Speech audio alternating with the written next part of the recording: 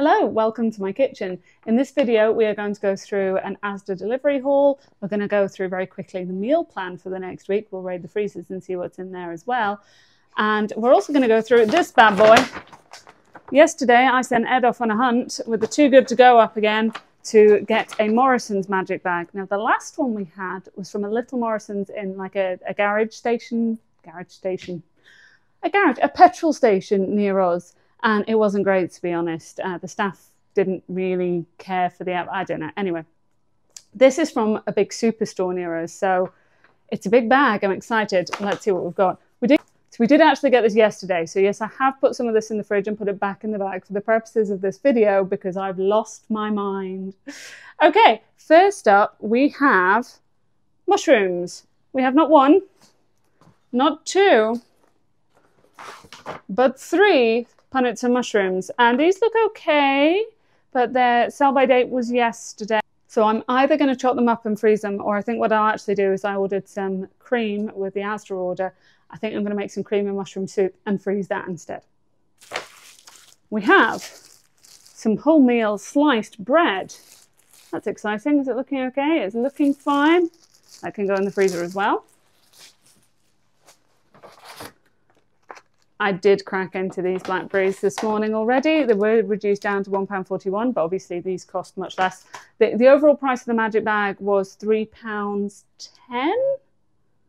£3 something. So, you know, we didn't pay an awful lot for it. I got two of them. So that's pretty good, actually, considering these alone probably should have cost £3 something. So pretty pleased with that. They'll go in the freezer as well. And then finally, Morrisons The Best, Finest, which is, you know, I never buy that. I always buy the basics range. Jersey Royal potatoes. These are new potatoes. That's nice. And they look fine, actually. These don't appear to have anything wrong with them. So overall, quite pleased with that. Let's get on with the Asda haul. I got one lonely freezer item, some stir-fry veg mix, because it's always handy to have in. This is everything else that I got. I spent £40 odd. Total amount will be on the screen. You're helping, are you? You want more blueberries? Stand by. Where were we? Let's start over here. These are mine. I've owned these for ages. I'm going to make Freya some ice lollies at some point this evening. I've got some frozen bananas in the freezer and plenty of milk, so that'll be happening soon. I'm in the mood for a Thai green curry, so that's probably going to happen next week. I realised I no longer have any tins of peas in, and that worries me because I panic in case my freezers die and all I have in is frozen veg. I normally have freshen as well, but I think, you know, it's good to have backup. A couple of tins of chopped tomatoes. I am completely out of yoghurt, so I needed to get a new starter for some yoghurts. This is some nice live yoghurt there. I also find that if you keep reusing the same starter over and over again, eventually it gets quite thin. So sometimes you just need to buy a new one. In a moment, sweetheart. I got some cream because I got loads and loads of mushrooms in a magic bag yesterday. So I'm going to make some cream of mushroom soup. 2 things of milk. We've already been at 1. And that'll probably be gone by the end of the day. So there we go. Some cheese. I needed some to grate up and freeze as always. Nice thing of butter. We're doing a lot of cooking with the butter at the moment. Some caramel wafer bars. I figured we could try these. We've not tried the essential ones before from Asda, and Ed might like them for his lunch bag. We'll find out. He'll eat them either way.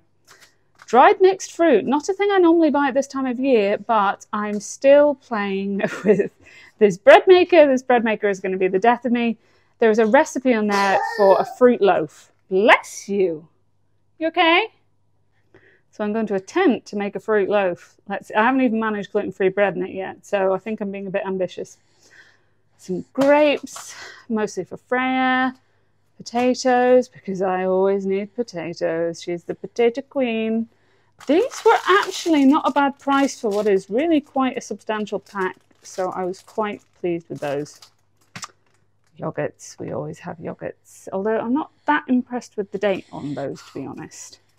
19th of May, that gives us not even 2 weeks. I mean, those will all be gone within 2 weeks, but normally the date on them is better, I feel. I am out of peanut butter, and controversial opinion, I always have a teaspoon or a tablespoon of peanut butter in my porridge in the morning. It's probably a bit of a weird thing there. Let me know if you've ever done that. You should if you haven't. I've got some pasta sauce. It's just nice to have in for pizza bases if we're going to make naan pizzas. Although really I should pull my finger out and make some more of my own. Honey nut cornflakes for Ed's breakfast because I won't let the toddler steal those. And more generic non-branded Weetabix for Freya because she has 2 or 3 every single day, except on days when she goes to nursery where she'll have an extra 2 there and potentially eat 5. I'm not joking. These were a substitution, some porridge oats. I did buy a bigger bag, but they clearly didn't have that in stock. I've clearly had a bit of mum brain here. I've ordered oranges, then forgotten that I've added some easy peelers in as well. So I have oranges and easy peelers. Nobody in this house will have scurvy in the next week. Courgettes, mostly for the rabbit and the tortoise, to be honest at this point. I'm just not the biggest fan of them cooked.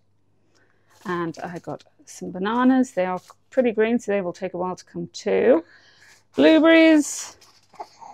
That looks like quite an empty pack, doesn't it? Some gluten-free naans. They'll be for making naan pizza, I'm sure. A couple of steak slices. These freeze and they're ready to eat. You can eat them hot or cold, so they're good to have for Ed's lunches just to mix it up a bit so he's not constantly eating sandwiches. And if these are large poppadoms, those are not large poppadoms, right? Come on. They are tiny poppadoms. I've clearly come a cropper whilst feeding the rabbit there. Those are tiny poppadoms. I am disappointed, Asda. That is not following through on my expectations. Okay, so I've raided the freezers and this is what we're working with this week. So in no particular order because I might switch it up depending on the day. I've got some veggie curry that I made a little while ago in the slow cooker. That'll be a nice easy dinner one night. I've got some poppadoms, do some rice with it. That's nice and easy. I think gammon, egg and chips would be a nice weeknight dinner one night as well. Gonna do some sort of salmon with stir fry one night. 4 pork loin chops that are going to go with sort of creamy mustard sauce and some potatoes in the slow cooker. And finally, I haven't decided yet, but these beef mince packets have been in the freezer since January, so it's now May. They need used. So maybe cottage pie. I don't know. Anyway, thank you for watching. Take care. Bye.